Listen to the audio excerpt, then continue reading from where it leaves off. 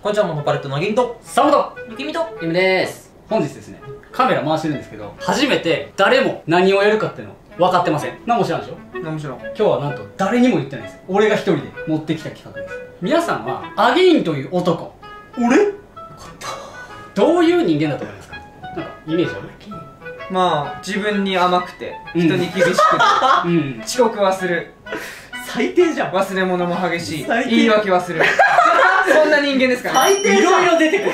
最低の男じゃん。でもまあ全部正解でも正解なんですけど、ちょっと今日はね、あげいんにフォーカス当てる部分、そこの部分じゃないんですよね。あげいんの俺のマネをめちゃくちゃするという部分に本日フォーカスを当てて企画をね、一つ私考えてきました。あげいんさんって何か一つ物を買ってこれがいいねみたいな話をしてると、あげいんってもうすぐそれを買った次の日にもう持ってるみたいな。そうあるあるあるある。知らないうちに俺のマネをめちゃくちゃするの。まあ確かに3部が使ってるものだったりとか、これいいよって言われたものは結構持ってる。俺のマネをするということは俺への信頼度が高いんですよ。ということで今回僕があげいんさんにですね、めちゃくちゃ怪しい仕事を斡旋したらお前あげいんさんはやるのかどうかということで記憶ある。太ってんのかやっぱ前回2人でご飯に行った時にあげいんさんにもう明らかに怪しい悪徳商法に僕は誘ったんですよ。もうおもろい。違う。あ、でも結果言ったからね。ここが企画なんでどうなったか言っちゃいけない。大丈夫？あげいん覚えてる？何喋ったか。まずいこと言ってないかな。ということで今回ね、ちゃんと撮影データがこちらにあるので皆さんで見ていきましょう。いいね。今日のですね、企画の趣旨としてはその悪徳商法に乗っかるのかどうかっていうのを俺らね、予想していただきたいと思います。なるほど。担任どう？俺はあげいんに期待を込めて信じてほしい。じゃあ俺はこの感じを込めて、乗ったと乗ってすごいお金儲けの話が楽に稼げるよ。稼げるはずだったのにと。で今までなってたんじゃないかなと。なるほどね。嘘だったのかー嘘だっっていうね。たのか。そう、メンバーとしてはもちろん乗ってほしくはないし、だけど信じてはいるけど乗ったとああ、乗ったよ。乗ったと。気になる早く。じゃあ早速見ていきましょう。よいしょ。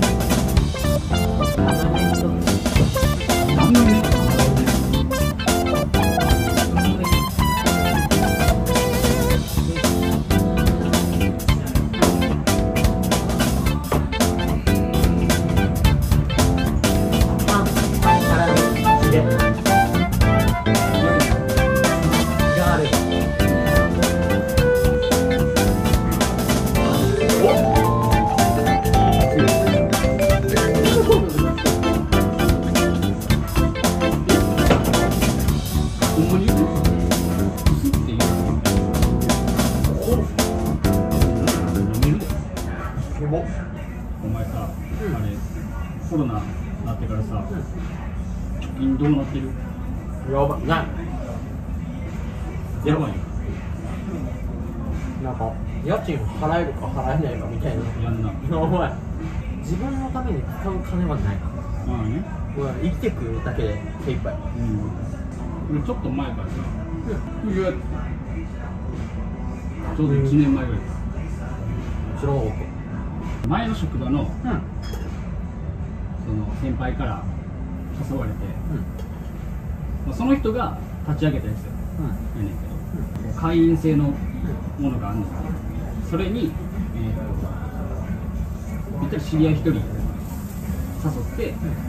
った人の分のこうパーセンテージでその人が今後購入する売上分の20% が入ってくるみたいなやつやね。もうそれで今どんぐらいやろな、月50ぐらい。月50？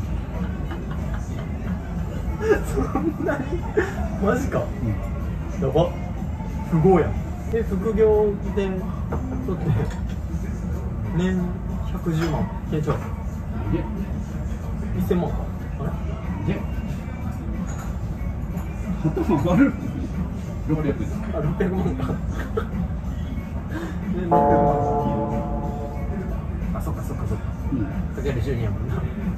しかも俺今も言ったら何もしてないから、序盤でバーッとさせまくって友達多いしな。何言ってんの。いろんなもんあるよ、割と物がめっちゃ良くて。赤身数。はい。でもなんか別に俺が売ってるわけじゃないから、その会員にその紹介したら、そうそうそう。サンプが売ってるわけじゃないんだ。妹がいるその先輩が立ち上げた事業だから、まあやるかなと思って。金石。なんか言うとマジで楽だし、誘って何人か入れたらもうあとは何もせんでいいから。それやばいやつじゃない。なんで俺がそんなんやるわけない。いや、なんかよく聞くやつだなと思って。ああ、だからほんまにそういう系ではない。実際俺金入ってるし。一番なんかそういうのやらなそうだしな。まあさすがに俺結構あれやん、割となんか始める前にちゃんと考えてから割と行動するし、まあそうだね、自分のリスクマネジメントはしっかりしてるからな。てか俺がまずそこ一番疑ったから、なんならだからお前始めへんっていう話。会社の先輩は今そこに勤めてる。あ、そうそうそう。だからもしやるんやったらその人呼んできて3人で1回飯行く感じになる。で多分俺よりもっとちゃんと説明できるから、その人が。俺もあんま分かってなくてさ、紹介だけしてただただ金もらってるだけみたいな状態やから。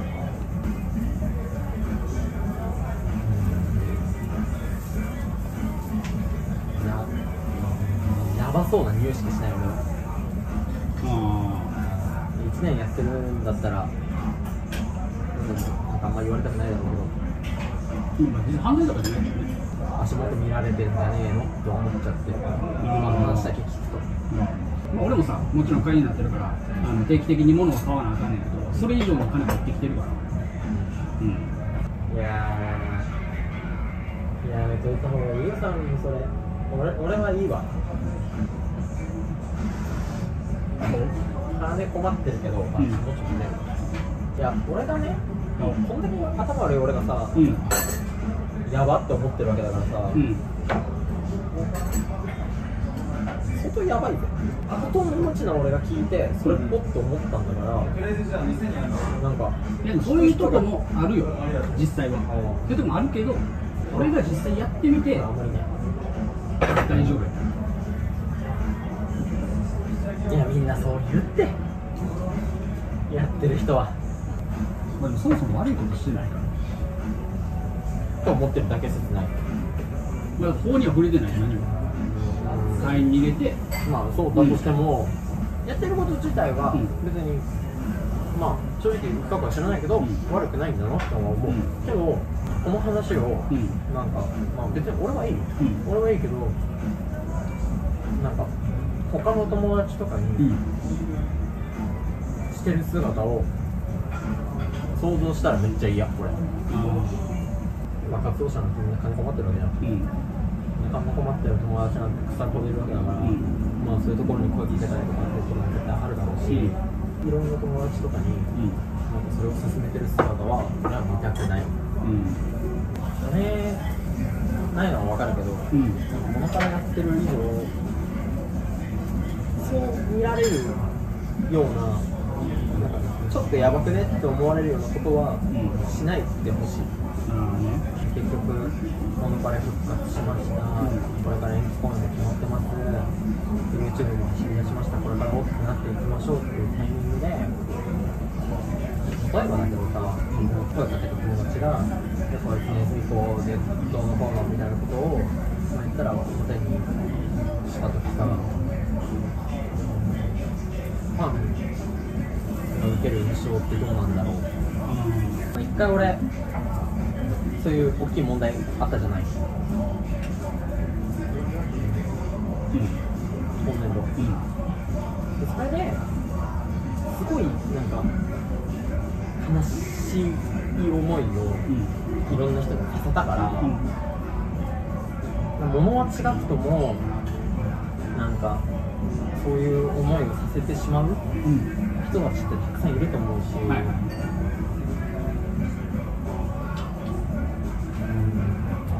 そう見えちゃうようなことはしない方がいいと思う。